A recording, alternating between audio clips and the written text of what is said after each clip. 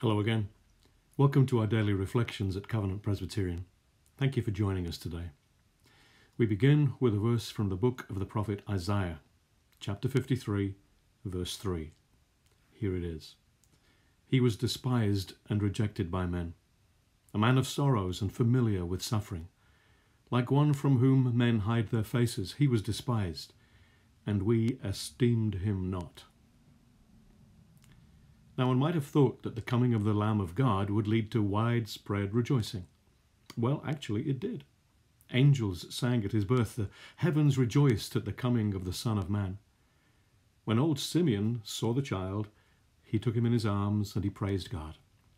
Anna, the prophetess, gave thanks when she saw the infant Jesus and spoke about the child to all who were looking forward to the redemption of Jerusalem. But there were others who were threatened by his coming. Instead of bowing down in worship before him, they laid back their heads and laughed at him. He was not among the cultured elite. He had not been born into privilege or power. There were questions regarding his birth. His father was only a carpenter, and he came from Nazareth. Everyone knew that nothing good came out of Nazareth. And so they mocked him. The soldiers laughed at Jesus as they dressed him in a scarlet robe and placed a staff of office in his hand. They called him King of the Jews, and they bullied him like spoiled children in a sandpit. As they had their fun, heaven glowered, but did nothing but wait.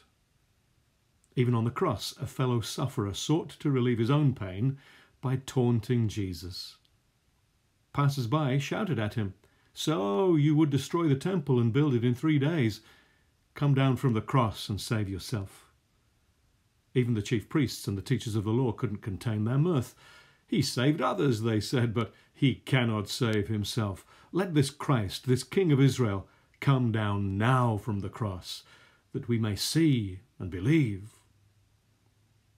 When he came to earth, Christ, the Lamb of God, was despised and rejected. He was despised and rejected by those who were ignorant of his purpose and of God's claim upon their lives. He was despised and rejected by those who were threatened by the enormity of his love and by the implications of his coming. He was despised and rejected by those who believed that they had no need of a Saviour. How easy it would have been for Jesus to have responded to their rejection with anger of his own, to have thrown up his hands in frustration, and to have said, "Enough! You will get what you deserve." But he didn't, did he? Instead, he lifted high his hands upon the cross and took what he did not deserve for us. Remember that, will you, as this week unfolds? Now I invite you to pray with me. Suffering Lord, a superficial, cynical world mocks you still. Your passion is still a source of schoolyard humour and sophisticated yet crass contempt. The godless revile you, they despise your salvation, and by their cruel laughter they crucify you yet again. We grieve for you. Have we played a part in your suffering, O Lord?